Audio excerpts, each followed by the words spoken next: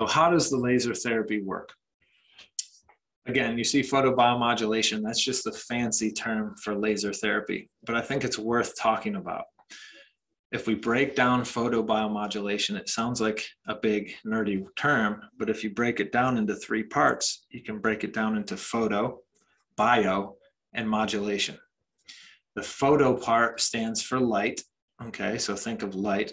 The bio is the body, and modulation is you can impact the body's physiologic processes. You can turn them up or down, you can modulate them. So photobiomodulation literally means light changes the body, okay? So as this picture shows, photobiomodulation is like jump starting a dead car battery. It improves the function of mitochondria within the cell, which increases ATP production. So even simpler than that, you can see the mitochondria in this picture. The mitochondria is the red thing on the right. That red thing on the right looks like a little kidney bean. If you look at the blue thing on the left, the blue thing on the left is one of your cells, okay? We have trillions of these cells in our body. So the whole blue thing is a cell, and that blue thing, you can see the little kidney beans floating around in it. Those are the mitochondria. Mitochondria are the powerhouses of our cells.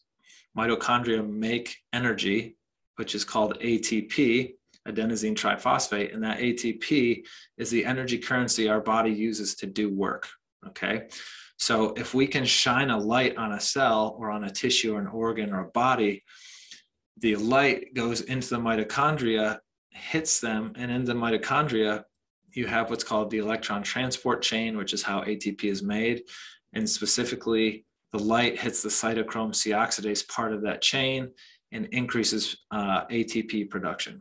So we can literally increase your energy by increasing or by shining laser on you, shining light on you.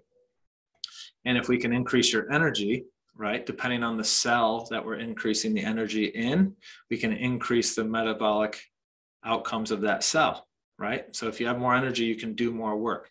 So if that cell is a neuron, we can improve your brain function. If that cell is a wound, we can speed healing. If that cell is your thyroid, we can improve thyroid function. Whatever cell we're shining it on, we can improve the function of that cell, tissue, or organ by shining the light on it. So it's really cool, and it provides a broad range of things that laser can help with. Here's a graphic from a study showing the impact of lasers for the brain. So if you have Parkinson's disease, or you have traumatic brain injury, or you have anxiety, or you have neurodevelopmental disorder like autism or learning disabilities, or whatever it is, we can use laser on the brain to improve brain function, from blood flow to synaptogenesis, which is the way that neurons talk to each other. The more synapses you have, the more pathways you have, the more you can remember, the more you can do. Laser increases nerve growth factors in the brain, so those nerves can be healthier and connect better.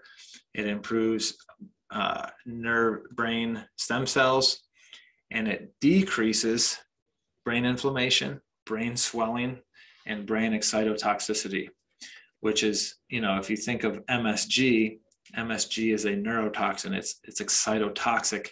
It makes your neurons work too much and eventually explode, is a way to think about it. So the laser use on the brain is anti-inflammatory and promotes healing and brain connection, which leads to brain function. If we think about laser for healing and recovery, this graphic's from Neurosolutions and Dr. Ryan Cedermark. And again, red light therapy, laser therapy improves circulation, which improves nutrient delivery to whatever site you're trying to drive it to. It improves oxygenation, so all tissues need oxygen. It decreases pain and inflammation, increases energy, muscle strength, decreased soreness after exercise, restoration of range of motion. There's studies showing that post-surgical, it speeds surgical recovery, even with bone grafts. So there's a lot of benefit for physical therapy, manual therapy, performance. Lasers for the gut. This is new research, but using laser in the gut, specifically the infrared spectrum, again, this is from Dr. Cedermark, but lasers in the infrared spectrum, which you can't see, okay, but is still produced by laser, shows that, one study showed a 10,000-fold increase in the ratio of healthy probiotics in the gut compared to not using laser. So we can improve the microbiome with near infrared light. With the red light, you can improve the gut healing and the gut ATP production and the blood flow and the oxygenation. So GI issues, laser can be used for those, and it is being used for those in the research, in my office, anywhere people know this information. Laser for anxiety is very, very effective. There's many studies on laser for anxiety and depression. Here's a sampling of a couple. And what you can see on your far left is that laser with near infrared for general anxiety disorder is very effective. You can see they used it daily for 20 minutes a day for 8 weeks. And there was a significant reduction in the total anxiety scores on certain anxiety surveys that they use in anxiety treatment, as well as a significant improvement in sleep with no serious adverse events. So that study ended with, near infrared for anxiety is a promising alternative treatment. And I should say, I didn't say earlier, but there's almost no negative side effects from laser. Basically, as long as you're not shining it directly into your eyeball, you're good to go. So it's non-invasive, it's safe, it's inexpensive, it's great. The middle study concludes that transcranial laser improves brain activity and may clinically decrease anxiety and depression. And then the study on the right says laser prevents anxiety and depression via increasing serotonin and nitric oxide levels. So this study is pretty interesting. If you look at the blue down at the bottom, it says near infrared laser improved behavioral results, decreased cortisol levels, increased serotonin, and decreased nitric oxide in the prefrontal cortex and the hippocampus. The hippocampus is where short-term memory is. The hippocampus sets your circadian rhythm and impacts stress response. The prefrontal cortex is our executive function. So that's where, dopamine and serotonin are happening, so we can focus, concentrate, plan, set goals, etc. So in this study, they used near infrared and showed maximum effects in behavioral and molecular results. Our results demonstrated that it had an anti-anxiety and anti-depression effect, which is probably linked to increasing serotonin and decreasing nitric oxide in the prefrontal cortex and the hippocampus.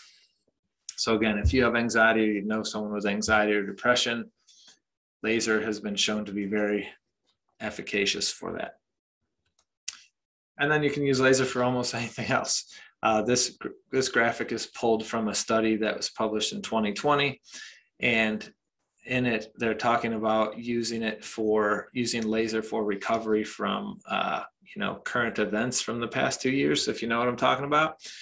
But they also talk about how you can use laser for basically anything else in the body. And here's a graphic showing you many of those sites, from TMJ pain to neck pain to Alzheimer's to arthritis to peripheral neuropathy to the gut microbiome to sexual dysfunction. And then you can use laser on your family because ultimately you want to help them, right? So here's a couple graphics of my family. I'm using it on my little dude there on the left. We were at my sister's for Christmas, and he thought it was cool to see how many stairs he could jump down. And I think 3 is what he got to before he got hurt. So he was having some foot pain and not able to walk. So I was lasering him and getting him walking almost immediately afterward once we got home, and I had access to my lasers again. In the middle there is my dad, and we're doing laser on his lungs post-infection. And you know what I'm talking about there. So, double pneumonia, we're using lasers on that. So let's look at laser for Hashimoto's specifically. And so here's a screenshot of the study I'm going to talk about, but let's dive into the actual study. So let me switch screens here and we'll go over to that study. All right, and here we are. So this study is titled The Impact of Photobiomodulation, or the Impact of Laser on T3-T4 Ratio and Quality of Life in Hashimoto's Thyroiditis. And so in this study, what they did is they wanted to see, can laser benefit Hashimoto's patients? So they looked at a total of 350 patients that were already diagnosed with Hashimoto's disease. Group 1 was 210 of those patients. Group 1 received laser therapy and supplements such as vitamin D, iron, and selenium. Group 2 was 140 people with Hashimoto's. They didn't receive laser. They received the supplements only. And what they wanted to measure was they wanted to keep track of, well, what were the patient's needs for T4 replacement, or Synthroid or levothyroxine, okay, which is the most common medication given. They also wanted to observe their impacts on T3 and T4 levels, TSH levels, T3-T4 ratio, and thyroid antibody levels. The thyroid antibodies are what are showing are the evidence of the autoimmune attack. And so the results of the study show that in comparing both groups, the increase in T3 levels, which is the most metabolically active form of thyroid hormone, and the T3 to T4 ratio was markedly superior in group 1, in the laser group. The decrease in thyroid peroxidase antibody levels was also significantly different between both groups, greater in the laser group. So the laser reduced antibody levels more, suggesting reduced autoimmune attack. And then the hormone replacement needs were also significantly decreased in the laser group compared to the supplement-only group. In blue, low-level laser therapy is 70 times more effective in increasing T3 to T4 ratio and 15 times more effective in decreasing medication dosage than the supplements alone. So in conclusion, laser seems to be very effective in increasing T3 to T4 ratio and decreasing antibody levels and weekly doses of thyroid hormone replacement therapy. Anti-inflammatory properties of laser are greatly responsible for these changes, and laser causes major improvements in Hashimoto's related symptoms of the patient. Boom. That would be enough in and of itself, but I want to get a little more granular here. Here's in red here, here's the line from the study saying no current treatment for underlying pathologic mechanisms in Hashimoto's is available. So that's why they want to study laser and supplements to say, hey, we think there is, let's prove it. Laser is non-invasive, low risk, easy to perform, and low cost, right there. So we showed you, they took the 340 people. It's interesting, you know, they did the laser, we talked about that, and we'll talk about that more, but the supplements were vitamin D, iron, and selenium. And vitamin D deficiency was considered, you know, in this study, if they had less than 40 vitamin D, they would replace it. People with iron levels less than 30, they received iron, and then everyone was given 100 micrograms of selenium. So you saw the results. People with just the supplements improved, but people with laser and supplements improved 70 times better T3, T4 ratio and 15 times less medication dose. So that's really important. How did the laser work? Why does the laser get those results? Laser interacts with the photoacceptors of the mitochondria, basically, okay? So because of this, ATP production, nitric oxide, and calcium levels increase, stimulating expression of cytokines and growth factors. Overall cell protection and cell regeneration occurs, okay? It increases circulation, it improves thyroid hormone function. It increases the T3, T4 ratio. If this ratio is low, it indicates there's insufficient conversion of T4 hormone to T3. The distortion of this transformation determines the intensity of symptoms. So if we can improve the T3 to T4 ratio, we're reducing Hashimoto's symptoms, improving T3 levels for the body. Both T3 levels and T3 to T4 ratio increase in group 1. We established a significant reduction in the patient's needs for hormone replacement therapy, which suggests improved thyroid function and regeneration. All patients demonstrate a decrease in thyroid hormone dose, and 60 of the patients, or 28% of them, stopped using the medication completely at the end of 3 months. So this, I didn't say that earlier, but what they did was they gave them 6 sessions were applied twice daily for a total of 3 days. So 6 laser sessions twice a day for 3 days is what it took. There were no side effects, you can see here, and no protection was required. It's very safe. Okay, so 28% of people no longer needed medication. 28% of Hashimoto's patients no longer needed medication at the end of care. In a different study, these authors note 47% of the patients in that study were able to stop their medication. So multiple studies are showing that a high amount of patients, Hashimoto's patients that receive laser, no longer need medication. There's also a reduction of thyroid peroxidase antibodies, which is the antibodies indicating autoimmune response, indicating a decrease in the autoimmune response against the thyroid. The antibody levels in group 1 were significantly lower than group 2, which is attributed to the anti-inflammatory effects of laser. Check this out.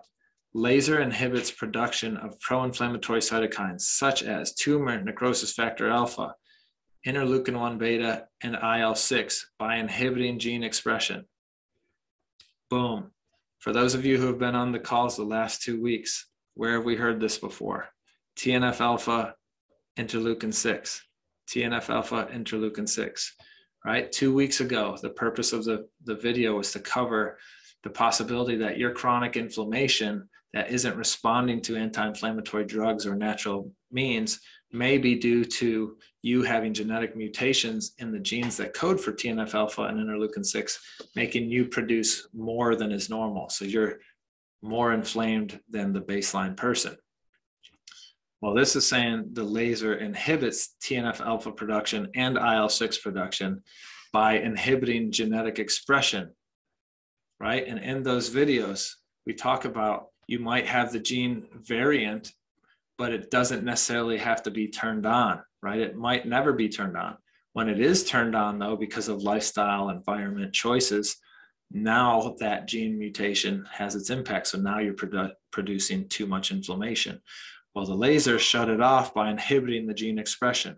So this study suggests that laser is one way to turn off the genes that are driving TNF-alpha and IL-6. And reducing those levels reduces the inflammation that drives damage in autoimmunity. So that is big time, and that's a huge tie-in back to our video 2 weeks ago, and then last week when we were talking about how that inflammation affects TSH levels and brain control of thyroid and vagus nerve function. So in conclusion, our results are encouraging, and laser seems to be very effective in increasing T3 to T4 ratio, decreasing thyroid autoimmune antibody levels, and decreasing thyroid hormone replacement levels. Boom, laser for thyroid.